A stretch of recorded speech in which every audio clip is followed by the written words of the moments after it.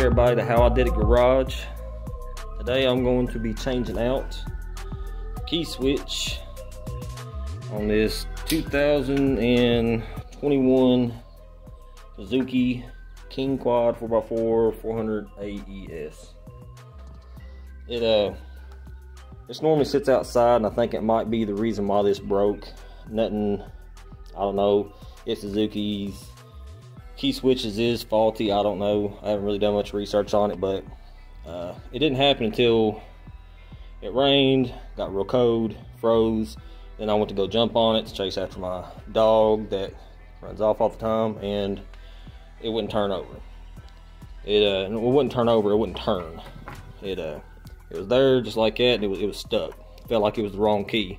So I took this apart, took all the pins out of the key mechanism, and made it where it would start. But issue with that is now, let me see here. Now you can anyways, you can start with anything. I don't need that, so especially with this being outside. So I hopped on Amazon and got a brand new switch assembly. I think it was about 14 bucks. I'll put a link or a picture right here how much it cost me and where I got it at. But yep, about to change this thing out. So here we go. The tools you'll need to do this job will be a 10mm for these bolts right here, a ratchet or impact if you're lazy like me. Don't need that. And maybe a screwdriver for the connector, and maybe some pliers to undo this from this assembly. So let's go. Take this off. Get your bolts out. Once you get the bolts out, so you don't lose them when you pull it off, this there's two little hooks that this goes on. There's little rubber garments and hooks, and the rubber garments slide onto the hooks. So you have to kind of push it this way to slide it out of the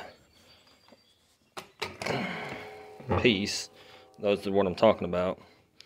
Then of course you got your connector, which I found was easier to get to from the front fender well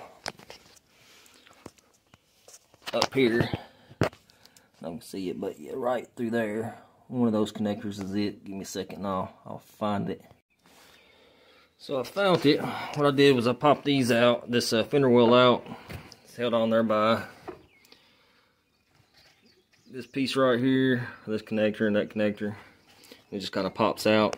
And that'll give you a lot better access to everything. And that green plug right there is it. So now I'm about to, it's kind of hard to do this with one hand, so I'm going to disconnect that and show you how to take it out from the top. Alright, so after getting the plug disconnected, you'll have to cut this zip tie. And there's another zip tie. I don't know if you can see it. Right down there, you'll have to disconnect to slide that green plug through everything.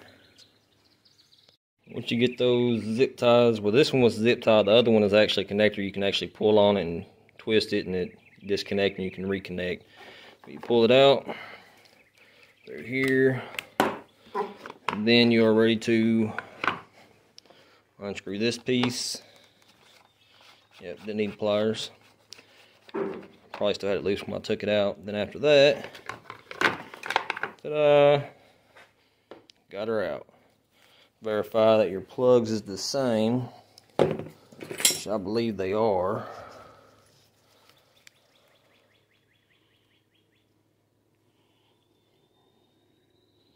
Yep, should work. Then just reverse the steps. Also, something to note is that on this one I got from Amazon, it is a little bit shorter. So I'm going to have to try to reroute it. Maybe underneath here, through here, to get this to fit back in place correctly.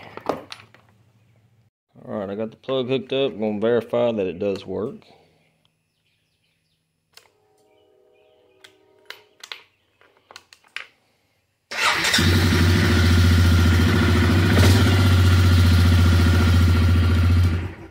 Alright, time to put her back together. So, that did work. I had to run it underneath here, the bottom of the handlebars, to get it to work. But everything does fit. Everything's put back together, zip tied up, and ready to go. Well, everybody, that's all I got today. Don't have much time. Got to go to work. But there you go.